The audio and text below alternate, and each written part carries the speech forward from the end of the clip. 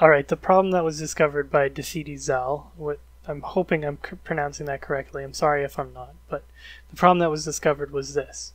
When our player strafes, they constantly move forward. And the reason why I believe this is happening is if you look at the forward direction, this is basically a ray that is showing the direction that we're moving in. And this is something that actually works pretty well for it works pretty well for like a joystick controls, but not for keyboard controls, I guess. Because it's facing forward, and the moment we press strafe, our player jumps forward because our player starts moving before the direction he's moving in updates. In this video, we're actually going to solve that problem. We're going to have our guy strafing, and regardless of what happens, no matter what, our player will not move forward. But we're also going to be setting it up so that when we're moving down hills, it's readjusting based upon the angle of the hill. So it knows whether or not it's moving upwards and whether it's moving downwards, so that it knows whether or not it actually needs to adjust the movement based on the hill. Alright, so let's open up the player controller first. And we're going to make a few changes here first. So the first most obvious change is here in locomotion, in running and walking, I'm just going to take inputs normalized, copy that, and bring it all the way down to get inputs, and put it right underneath jumping. And then I'm going to close get inputs. I'm also going to close this one and jump, because we're only going to be focusing on locomotion, ground direction, and get inputs.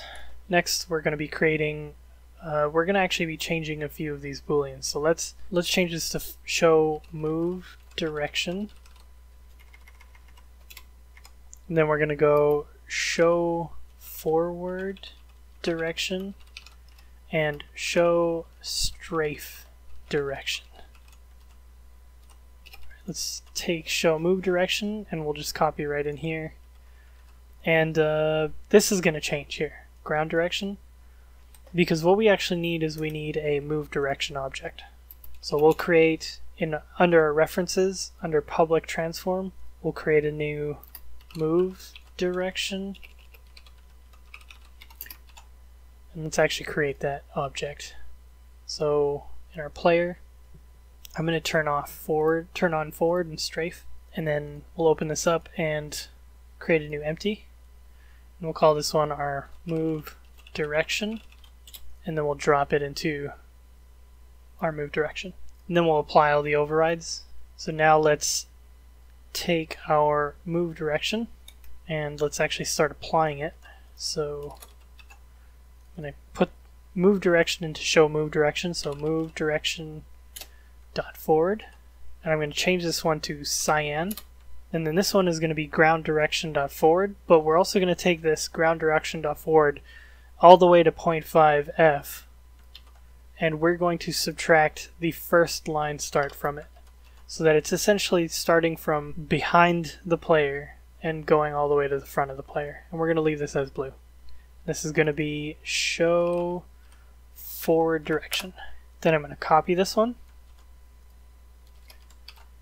and we're going to change this to show strafe direction.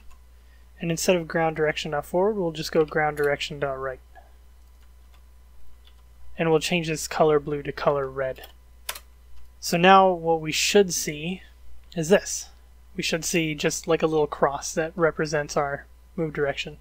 It's still updating because we need to change that behavior, but we're going to, yeah, we'll just change that right now. What we need to do here is instead of ground direction looking at the forward direction, we're going to go move direction looking at the forward direction. And then down here we'll just set ground direction rotation equal to transform rotation. So that way it's always starting from a position where it's facing the same direction as our player. So I'm just going to turn on move direction for this one, just so we can see that sort of updated look at what's going on. Alright, so all of a sudden things are behaving kind of differently, but you can see our move direction changing there, and our ground direction is not changing there. But we need to actually change the way our player is moving here. So why don't we do that now? So I'm just going to copy this. We'll put this inside brackets, and then I'm going to comment it out because we're just going to create some new stuff. So we'll start with velocity is equal to ground direction dot forward times inputs normalized dot y times forward mult plus ground direction dot right times inputs normalized dot x times, and it's actually, we need to create that. So let's go up here where it says forward mult. We're just going to add strafe mult. And this strafe mult is basically going to do the exact same thing that forward mult does, where when we're moving down a hill, it's going to multiply our movement in a way that increases our speed so that we're moving horizontally at the same speed that we would if we were moving up hills. Alright, so now this isn't complete, but this is just the first stage because I want to keep this pretty easily readable. So I'm just going to comment this and say applying movement inputs, or direction. Applying movement direction inputs. And then we'll go velocity times equals current speed. And then we'll just add the last one, velocity plus equals, and then I'm just going to straight up copy this right here. And then we can get rid of this. So applying current move speed, and then gravity. Cool. So now we should have something that works, right? So first of all, we need to set up strafe mult. Let's just make sure that we're doing that, because otherwise it's 0 and then we're just not going to be able to move. Yeah, let's have a look. So what you should see is if we strafe, we've actually solved that problem of moving forward. And you can see by the sort of movement direction that our player is moving. It's keeping track of our movement direction and then also our sort of forward direction as well. But once we move our player up here, so let's just hold shift, move him over here, and then control to get him to move up to that surface. And actually let's take this and let's bring this down. Alright, so let's just demonstrate what problems arise all of a sudden. So we're moving around, right?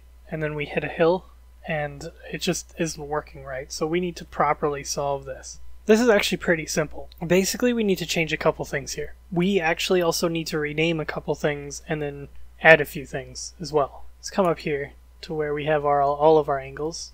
We'll go direction angle.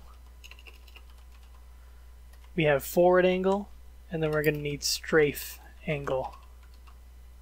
So now coming back down here, let's change this forward angle to direction angle. And instead of ground direction, it's going to be move direction.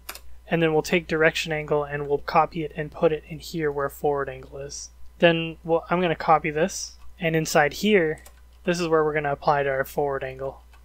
So forward angle is basically going to be equal to, I guess we'll go transform.forward and then ground hit.normal. And then I'm just going to get rid of this.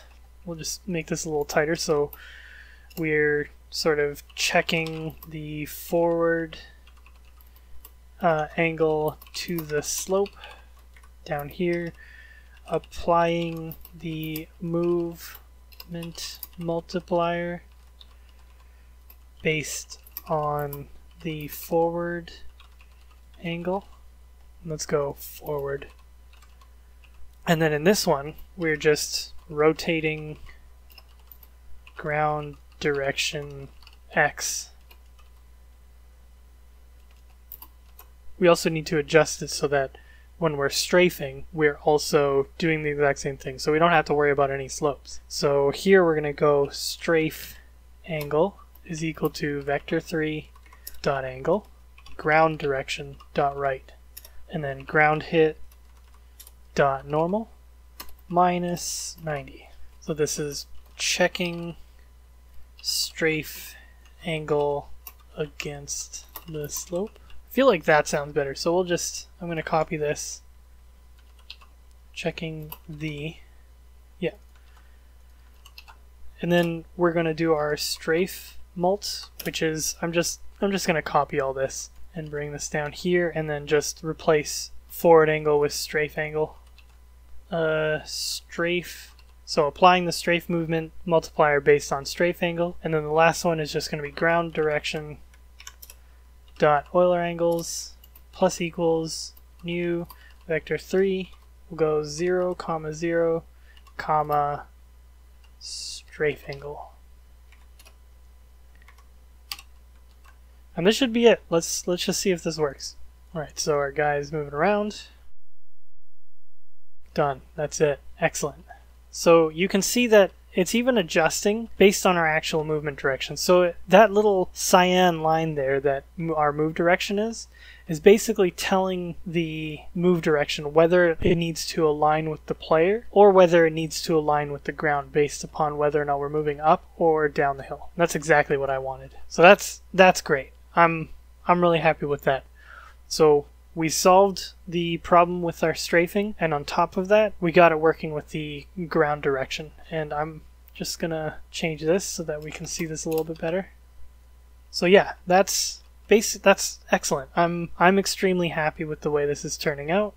Yeah, I'm super happy with the way this is turning out. This is perfect. So there is one change that I'm gonna make, and this is just a really simple change. I didn't even realize that this inputs normalized wasn't actually being normalized. So let's just do that right now. I don't know how, like, I think the only reason I noticed this was just because of the way our player was moving, but yeah. Alright, so that's the end of that video.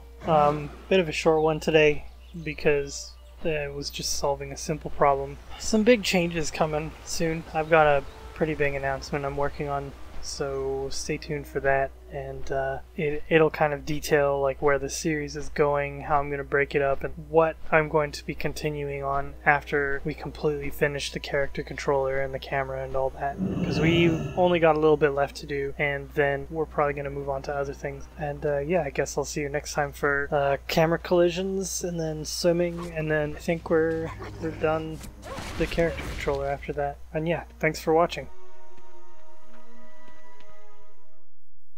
Super trooper, super trooper, super trooper, and he sells soup.